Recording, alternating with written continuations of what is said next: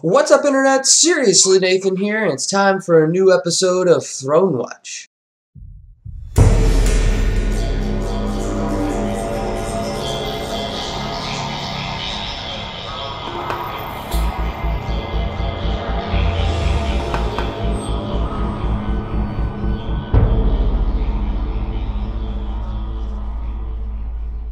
Thronewatch is, of course, the show where we talk about the most recent episode of Game of Thrones. We're on Season 6, Episode 6, and before we move forward into this big ol' spoiler warning, because we are going to be talking about pretty much everything that happens in the episode. So, let's get started. First off, we open up with Bran getting dragged away from the remnants of the place where he was earlier. You know, the one where Hodor died last episode? Yeah, he's getting pulled away from there, and he's having his visions and stuff, and so we're starting to learn really what the Three-Eyed Raven is at this point in time. The Three-Eyed Raven is the guy with all of the knowledge of the world in kind of a weird way. He doesn't know everything, but he knows most things, and he knows the history of the world. And now Bran is that guy, so he's seeing all of these different things that are happening, and he knows that they're getting chased, and he finally wakes up and is like, they found us, they know exactly where we are, but they get saved by a mysterious figure who, if you see the episode, I think it's actually fairly obvious who it is, but it's not actually revealed till the end, so we'll get there when we get there. But it's actually kind of a short scene, so that's pretty much all that happens there. The only big takeaway from that is that we learn a little bit more about Rhaegar Targaryen and how he was as a king, or was it, I don't know if it was Rhaegar so much as just the Targaryen kings, and that they killed a lot of people while they were on the throne, and so it kind of makes a lot more sense why they got deposed. That's actually the kind of more interesting thing, and there's a hint back towards the Tower of Joy, so I think we're going to learn more about that coming a little bit later this season too. Next up, we get to Sam and Gilly. Oh man, Sam and Gilly. I love these characters. They're so endearing because they are such just normal people, and it feels good to have this contrast between these like royal and, you know, these up there high class people and like Sam and Gilly, who are normal people. Even though we learn that Sam is not normal, his family's like crazy rich, because we meet them this episode, and it's really interesting seeing the dynamic between not only Sam and his family, but also now Gilly, and how sweet his mother and his sister are, and how much of a total jerk his dad is. And we learn really about why Sam left and why he, you know, feels so uncomfortable around his family and his dad and everything like that. It's really interesting to see Sam put in this position, because we all know that Sam is a hero, right? We know that he's a brave dude, but even when confronted with his father, you know, that bravery can't come out because Sam just can't handle his dad because he's so terrified of him. And so it's really interesting to see Sam go through these emotions over the course of this, and Gilly really being like kind of the strong one in the scenario, whereas previously she's been kind of the weaker half of that couple. And in the end, they end up just leaving because Sam is being sent away. His father will not let him stay here, and even though he hates his wildling bride, or he uses other words for that, he was going to let her stay, but Sam's like, you know what, we belong together, we're not going to be separated out, we're going to stick together, and so you're coming with me, even if women aren't supposed to be with the maesters. It's really telling that Sam, even though he's not brave in most of the scenario, at the end he's still willing to do what is necessary. Also, he steals his dad's Valyrian steel sword. Now, Valyrian steel is a pretty important concept, because Valyrian steel is one of the few things that can beat White Walkers, as seen when Jon Snow, using his Valyrian steel sword, killed a White Walker. And there are very few Valyrian steel weapons left in the world, and so this is one of them. So this is a big setup for Sam, and it's a lot of foreshadowing that Sam is going to be kind of at the forefront of this White Walker confrontation that arrives probably next season. Probably season 7, we will see a lot of White Walker confrontation, and Sam is going to be a very important role, if only because he has this sword, but he's going to be more important because of, you know, because he's Sam, and everyone loves Sam. Next time we move to Tommen and Margaery. Tommen is confronting the High Sparrow, and the High Sparrow finally lets him talk to Margaery. They talk about how they didn't anticipate the High Sparrow being like he was. Really, that's all that happens in this moment, except that we really are beginning to learn a little bit more about Tommen, and how much he really does care. And it still makes me feel so sad because I know that Tommen has to die by the end of this show. And now I don't want him to because I like him.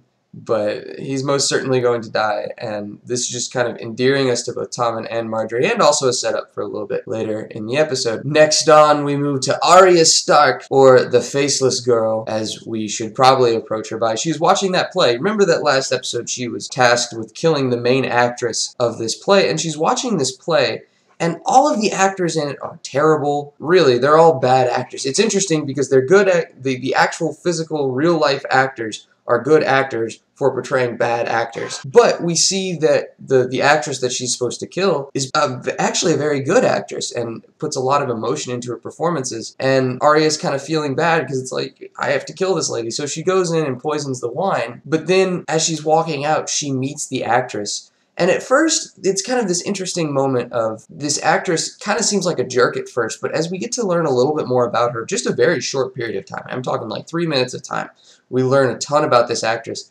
and that she's actually super nice and super sweet, and she's just kind of hardened by the world a little bit. And when this happens, Arya has a change of heart. Arya doesn't actually know, she wasn't told, but she figured out who wants to kill this actress. It's another actress who she sees kind of like eyeing her, you know, being all jealous and everything. And so Arya saves this actress's life and warns her, saying, you know, she wants to kill you, you know, you need to be careful. And so this completely goes against her no-face teaching and her teaching of the many-faced gods. And so at the end of that, we see, you know, the one girl that we don't like, yeah, she's gonna go try to kill Arya now. And Arya goes and gets her sword back, which was her kind of abandoning her Stark heritage. And she is now taking it up. And she's gonna be using what she has learned to better accomplish her goal, and in a roundabout way, the goal of all of the Starks. Because what we're seeing now is all of the Starks are, in their own way, separately working towards the same goal. You know, Jon and Sansa are about to take back Winterfell, and when they take back Winterfell, they're going to be able to better defend the North. Bran is very obviously setting up to defend against the White Walkers. And then now Arya she has her list of people she plans on killing, and, you know, there are Lannisters on that list. And so they're all working to accomplish the goal of basically resurrecting the Stark name, and they're all doing it separately and in different ways, but they're all working towards the same goal, which is super interesting, and we're really seeing a unification of the Stark family, which is kind of what this entire thing is about,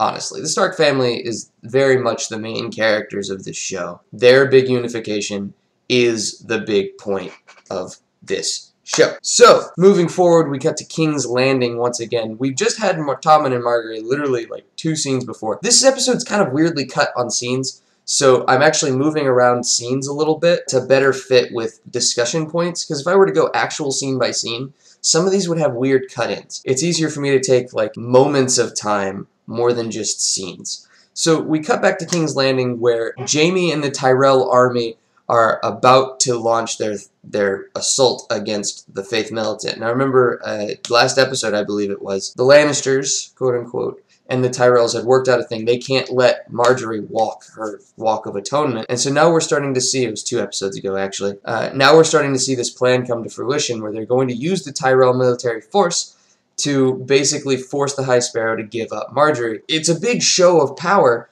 but it's not good because the people are on the side of the Faith Militant. They're on the side of the Sparrow. And so this is kind of a difference between the royalty and the common people, which is something which has constantly been a problem for the Lannisters especially. And it's one reason I kind of respect Tommen and Marjorie a little bit more, is because they try to care about the common people as much as possible. But we learn that the High Sparrow has another trick up his sleeve. Marjorie didn't even have to walk, because now Tommen is on the side of the Seven. He's on the side of the Faith. And that's bad, because this is literally direct conflict between Jaime/Cersei and Tommen. You know, now the High Sparrow is getting what he wants, which is, you know, obviously pretty bad. And this does not spell out well for the Lannisters. This isn't good. The Faith Militant is very much their biggest enemy at the moment, and now they have the king just on their side. This just isn't good, and the Lannisters are going to have to rework their strategy.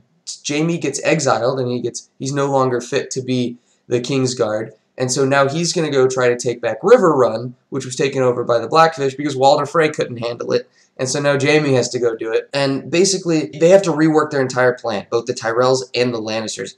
And I think they're still going to be working together in the end because they have a similar goal. But they have to rework their entire plan, and we begin to see a little bit of the preface to that between Jaime and Cersei.